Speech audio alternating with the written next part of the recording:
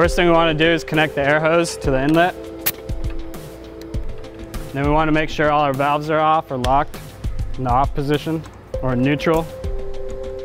And then we want to slide the safety valve on. So starting with your pressure on 0, next thing we're going to do is going to raise the ram. We're going to hit the toggle switch up and slowly increase the pressure until the ram starts to raise.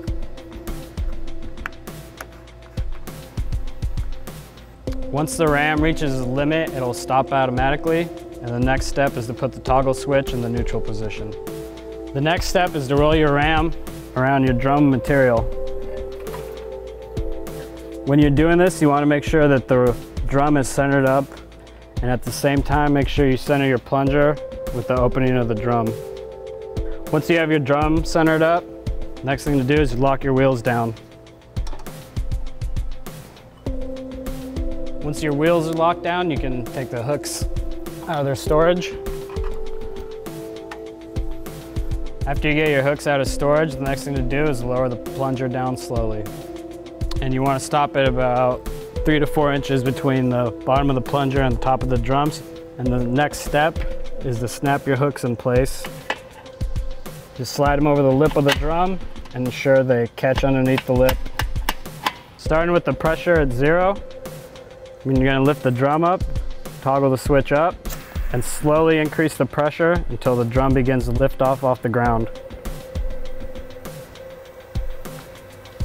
So once the drum and plunger stop in the up position, go ahead and put your toggle switch to the neutral position.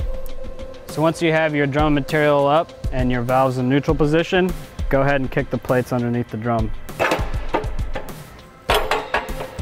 Once all your plates are in place, you can go ahead and lower the drum.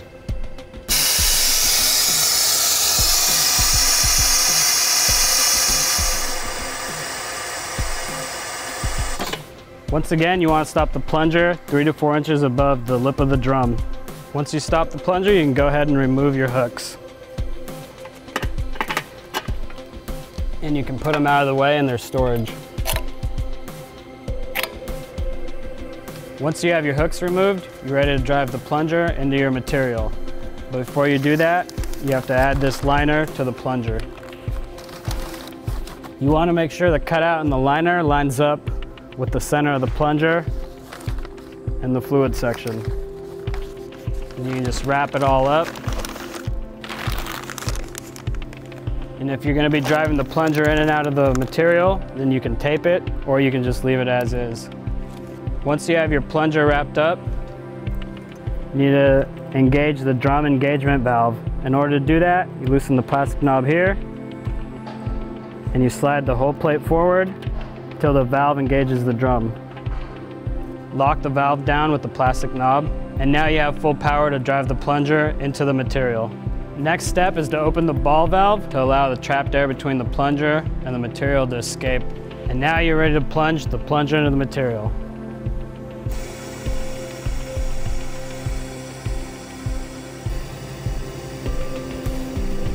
Before you prime the pump, make sure you connect your hoses and your dispense gun.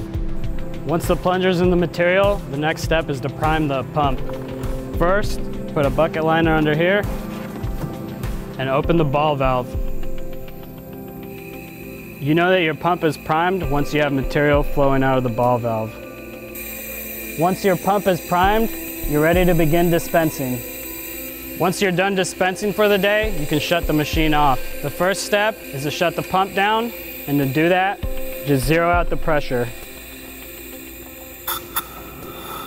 The next step is to relieve the pressure on the air lift, and we want to be careful not to fully extract the plunger. To do that, we'll go on the up, and we want to relieve the pressure to 0. Once you relieve the pressure on the plunger, the next step is to cap the ball valve and the dispense gun. The next step is to extract the ram. To do that, you go to the ram airlift, toggle the switch up, you slowly increase the pressure to no more than 20 psi.